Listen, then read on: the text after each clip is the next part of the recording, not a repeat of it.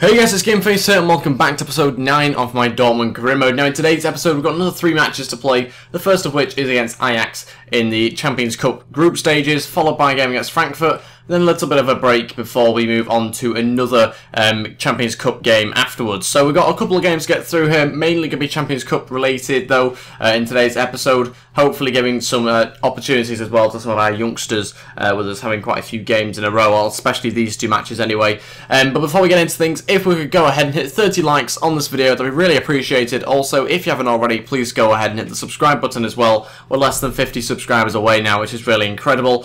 So thank you all so much to the people that have subscribed. Also, if you do hit the 30 likes, then you get yourself a bonus episode straight away. You don't have to wait 2 days, you get it straight away. And that would be, again, really appreciated if we could hit that target, and I'll bring you a new episode as soon as you do that. But yeah, this is the team I'm going to be going with for the first match, and against Ajax, we're going with Berkey in goal, we're going with Ginter, Bartra, Sewell, Schmelzer, then in midfield, Rode, Goetze, Marino, Kagawa, and that's in behind Iheanacho and Emre Mor. Trying to play Emre Mor as much as possible, but sometimes he gets tired really easily. I don't think his stamina's that great. We might have to actually try and train that up over the next couple of weeks, but sometimes having to rest him. I will try and play him as much as possible though, because he's obviously growing really well. He's already grown 4 overalls already, and we're only a few months in. So let's wait and see how we get on in this game. Hopefully get Emre Mor a goal or 2 if we can. But let's wait and find out how we do. Hopefully get ourselves the 3 points. That's the main thing. Here we go. A little bit of snow on the pitch, I think that is. So we'll wait and see whether that affects the game too much. I don't think it should do. It doesn't look that bad.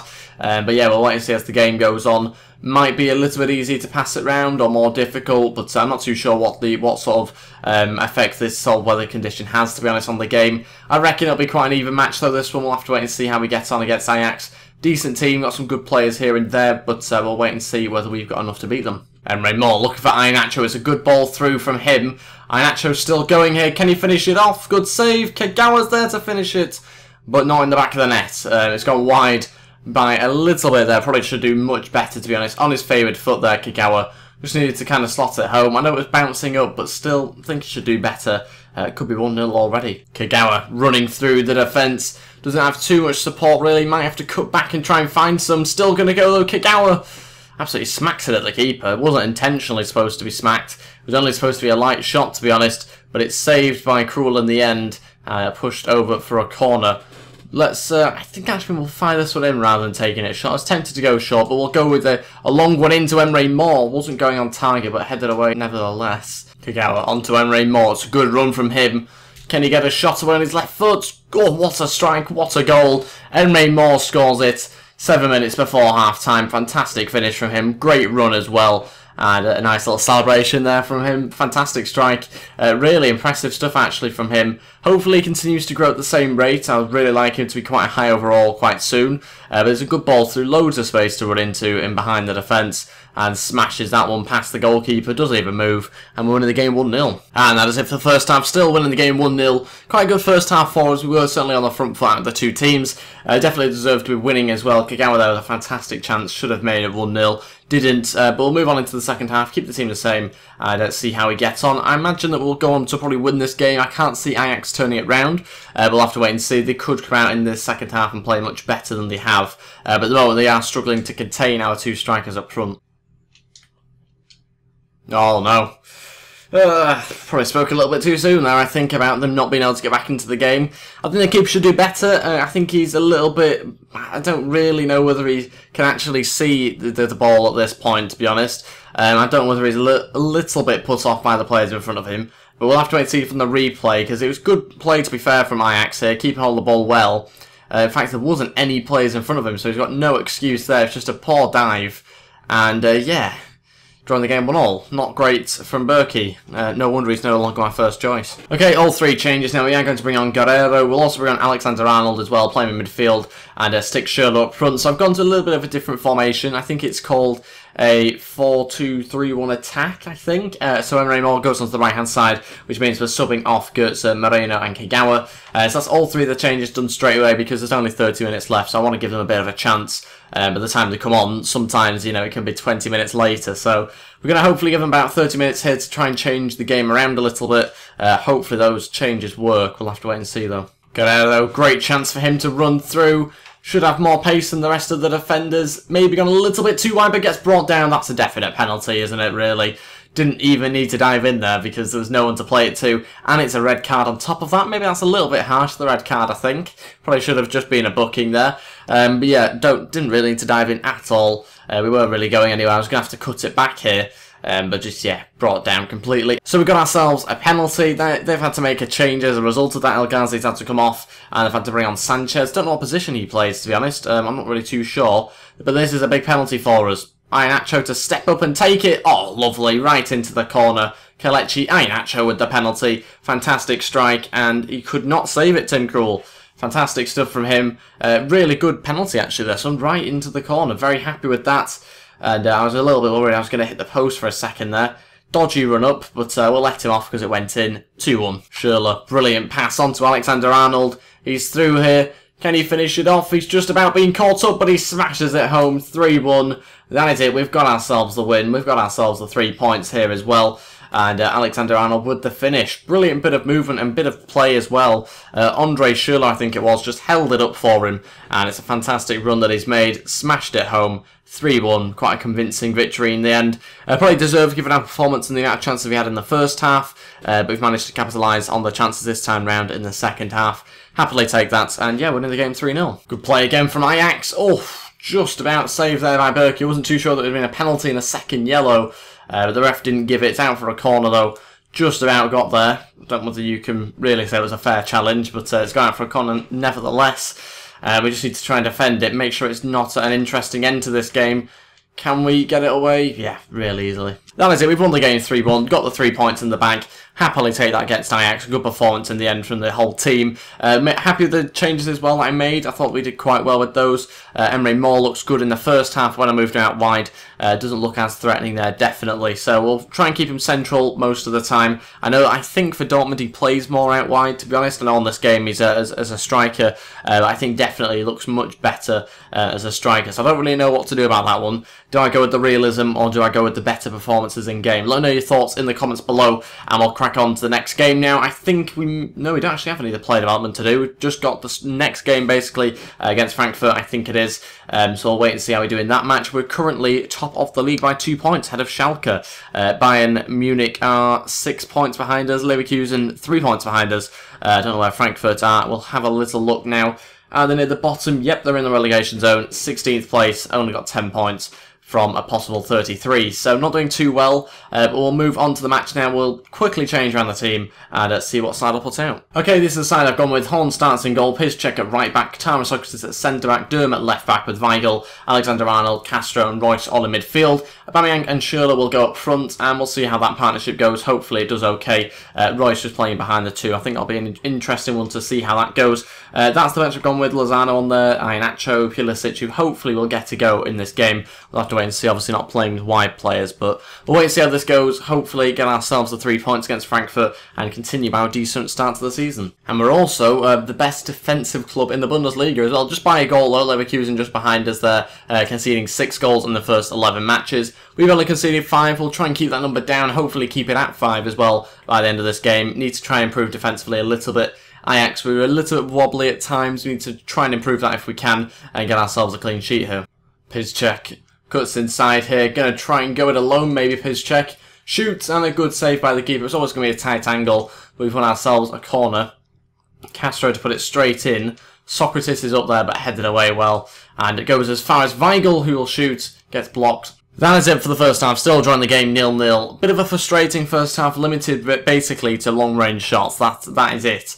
So not really too much for you to see in that first half. But we will keep, I think, the team the same. I'm struggling really to find where we're going wrong, because on paper that's a very good team. We're looking really good. We just need to maybe have a little bit more quality, try and break down their defence a little bit better than what we did in that first half. So I won't make any changes just yet, but I'm sure that will happen maybe around about the 60th minute like I usually do.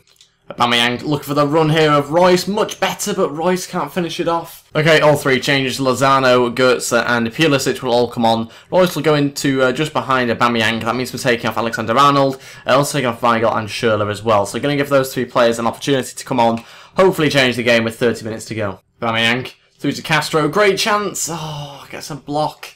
Not convinced it was really going to go in anyway. Didn't really seem to have enough power behind it, but yeah, that block just prevented it from really having any sort of power whatsoever to challenge the keeper. Castro into Royce, again just starting to put more pressure on them here. Goetze looking for Aubameyang, don't know what Aubameyang's doing. I don't know at all why he didn't get on the end of that. Aubameyang onto Lozano, wins it just about, I think there. Aubameyang looking back to Lozano, needs an option in the middle, can't find one, and well, he's just passed it across. That's a shot. That is a shot, just to confirm. Good chance here for Frankfurt. They've had barely any chances throughout the whole match.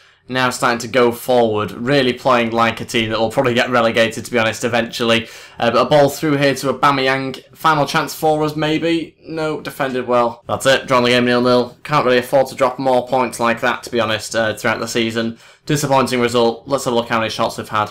10. 6 on target. They've not even had a shot on target. And yet they got themselves a point. So they got more points from that game than they had shots on target, and the same amount of points from that game as they had shots. That's not right, is it? Is that right? I don't know.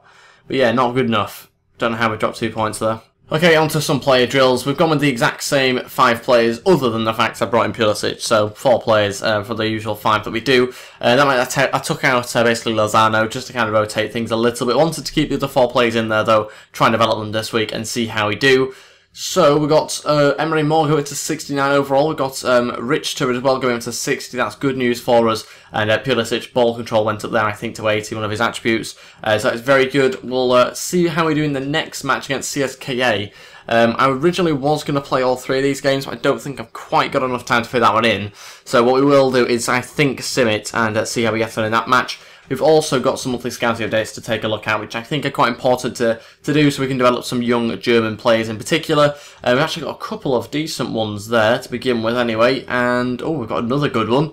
And then we end on a not so good one. But yeah, we'll have a little look at the Youth Academy now and see what it's like. It should be doing quite well, to be honest. I think we've scouted some decent players over the last couple of months. Don't know whether there's anybody we can promote yet. I think there's certainly a couple that we can probably release. A couple that aren't quite good enough for my liking.